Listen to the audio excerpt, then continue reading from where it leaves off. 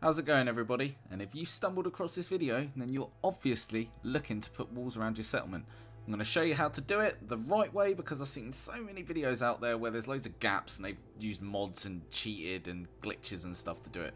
So we're going to do it pure vanilla, no mods, nice and easy, no gaps. There's going to be one gap, but that is intentional. So I'm building this at the Starlight drive-in because I find it's the most flat, and the only glitch we're going to be using is the concrete wall. So we can raise it as we're building, and then we can lower it through the floor so there'll be no gaps in the floor, because the problem with this game is that the walls don't really snap on the floor, do they? And you get all these horrible gaps and it just looks awful. So the starting point is we're going to have like a cube, I guess, if you want to call it that. And this is going to be where you're going to put some turrets later on if you want to. You don't have to, but we're going to have these in every single corner, and you have to use the default flat warehouse walls. This will get rid of any clipping issues, and the whole point of the cube is that you'll get no gaps this way. So you can't just have a straight up normal 2x2 wall all the way around. And just to note as well, this is going to be a 2-tier wall. I'm going to show you the 1-tier version as well, so just copy as I'm doing and then stop after the 1-tier, and you can be happy with that. If you want to go 2-tier, obviously follow it all the way to the end. Now, there's pros and cons to walls. A lot of people will be in agreement or disagreement. When you get raided, your walls can be decent if they're stuck on the outside, but raiders and super mutants and whoever's attacking you can spawn inside. So walls don't really offer anything in terms of defense. Sometimes they're good, sometimes they're not. But they do look fucking cool, and that you know, you can't deny that. Everyone likes a walled off settlement. And again, the only major con I would say is if you're gonna do this a lot bigger, it's gonna take up a lot of your size meter. So unless you want to use like the glitch where you drop the weapons to reduce the size meter, or use mods or anything like that, this is gonna take up a chunk of your space. The wall I'm doing now, which you'll see, will take up about a quarter away from halfway, and I built a fairly decent settlement inside. It wasn't too bad, but it wasn't by any means big at all. So if you're wanting to do a massive settlement with a wall around it, you're gonna need to glitch. You're gonna need to gun drop glitch or use mods, because it's just not possible. I was about to say possible. Fuck, I can't even talk today. So again, like we did before, this is gonna be the corner. And then you just keep building. I'm going to speed it up though, because you don't want to see me do this in normal time. So I'm just going to keep building up until the point where I'm kind of happy with the perimeter of the wall so far. And about here, I was pretty happy with that. Again, it's going to, because it's a 2-tier wall, it's going to go in further by an extra layer. So even though it looks quite big now, it's still got another wall to go in. So the size of the inside area is going to be like kind of, not drastically, but it's going to be reduced. So I'm not going to build all the way to the end here, because I need to make sure before I start going any further, I probably should have done this sooner, to be honest, is you need to start walling off your cubes or boxes, whatever you want to call them, because if you don't and you leave it late, you're going to get some clipping issues. And this is why, again, we're using the warehouse flat walls, because it just makes it easier. You don't get any, because with the other walls of the warehouse, you get like pokey out bits and gaps and stuff. And they look nice. You can do them all differently all the way around your settlement, but just for the corners, for the sole purpose of the corners, use default. And if you're wondering why I'm using warehouse wall, is because I tried with the normal wooden walls, and you've got one design that looks a bit similar to the warehouse, like the rusty sort of metal or steel sort of look. And oh my god, the clip in there. And it wasn't tall enough. I like the tallness of the warehouse walls because it's a bit taller and it suits it, especially with the 2-tier. So I used that instead, and I did actually make a plan to use the first bit of the wall, the first tier, as warehouse walls, and then use the top tier as the default wooden walls. But again, it didn't look good, so I stopped. So now that we've got the outside done, just start whacking whatever walls you want on. Obviously go for warehouse, don't go for barn or anything. And then do it again on the inside, and there's your 1-tier wall. All done. Railing it off, put some stairs leading up, put some machine guns up, put some guard posts down, whatever you want to do. That is it. That's it. That's pretty much it. Just drag it down with the concrete, and that's your 1-tier wall. But if you want to go further, if you want to be a man or a woman and go hardcore and have a sick looking base, you need to carry on. We got to do the 2-tier. There's no point half-assing it. And this was the point in the video, well, when I was recording this, where I realised I used the wrong wall. This is the walls you don't want to use. No gaps. Go for the default flats. Now, if you are wanting to do a 2-tier wall as well, don't put any around the inside, any walls around the inside. There's no point, because you're just going to have to scrap them or store them for later use. So just save yourself time. You're not going to waste materials doing so, because you're going to still need the wall. So you can just pop it back into your workshop. So you're not going to waste the materials, but it's just going to be one of those things where it's like time consuming. So now we're above. You need to make sure you've got one gap there. See, nice and in line.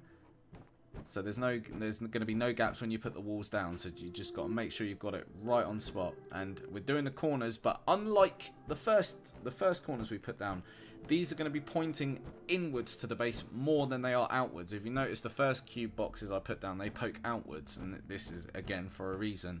And this is to keep it all no gaps, nice and good. No issues, no clipping issues, none of that. So we're done here.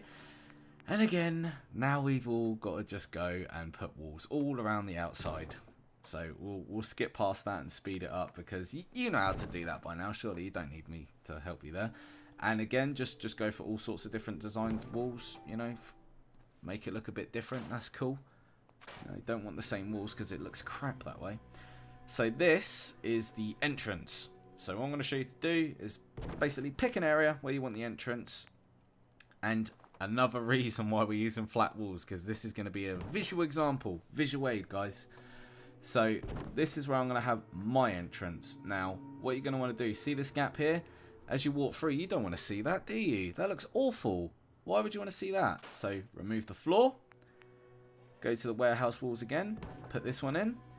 And if you go to the default flat walls, bang, snaps right in, no clipping issues, no gap. Lovely. How awesome does that look? This is why you use the flat walls for anything to do with corners and doorways, any of them shenanigans. So now that that's done, go around the outside, the inside, and just put some walls down. And here again, look, is another example. I accidentally put the wrong wall down and not the flat wall, and it's not clipping. It just doesn't want to clip. So go to the default standard wall. Oh no, that was the wrong one. Go to the default standard wall, and then you're going to get no clipping issues, and things will just snap in perfectly. So just go around all the inside and do that. Nice and easy.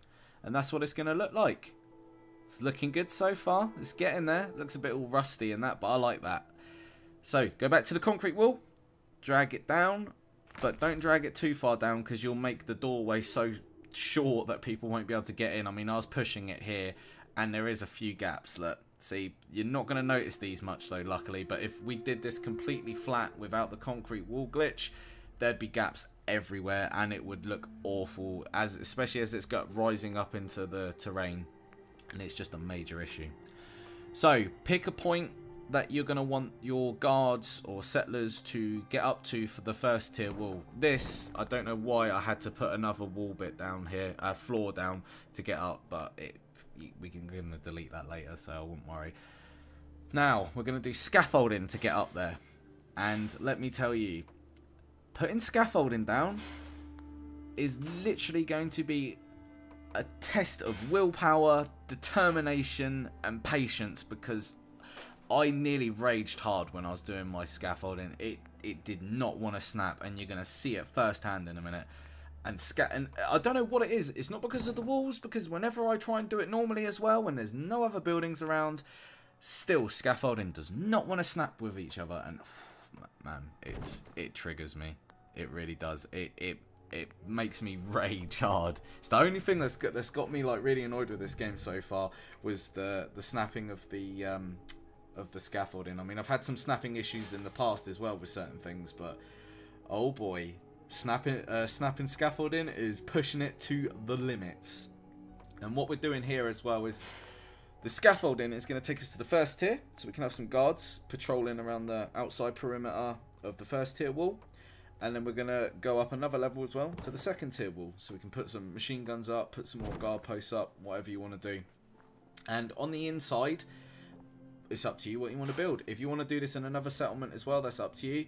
This was what I was talking about earlier as well. This is the only gap you're going to get, because we've gone up, and I'm not going to put a cube or a box area sort of here. You can do, and then you're just going to have some warehouse flooring just to go like around, so there'll be like a pokey out bit on the side. If you want to keep it pure aesthetic, no gaps, that's fine. If you want to use a mod to get rid of the gap, go for it.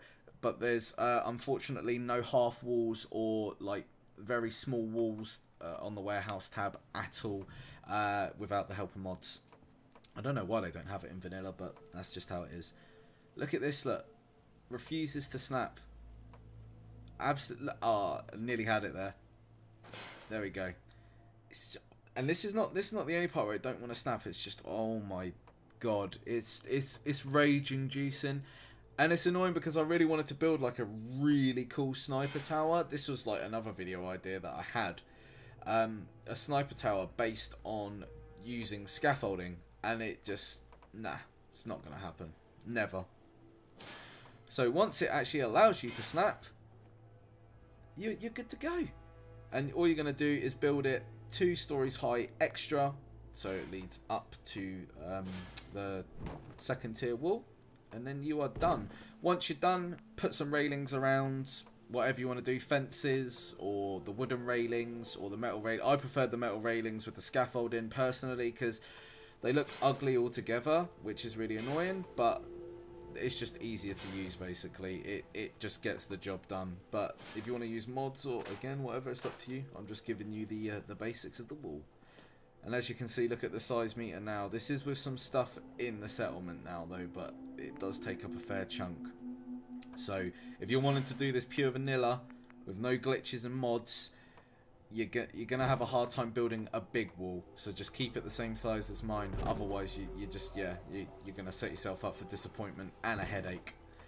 So I hope you enjoyed this video, guys. That's pretty much it. Let me know what you think in the comments, and let me know if you're gonna do it to a settlement. Like, send me a video, show me pictures. I'll be interested to see it. And that's what it looks like. Walls complete a settlement. That's the story here. Like, they don't add any defense, but they're good. They just finish off a settlement. I've got a couple of machine guns up, and just in case you're wondering, before you ask, yes, the machine guns can shoot through the railings. That is not an issue. And that's what it looks like, guys. Hope you enjoyed the video, and I'll see you next time. Peace!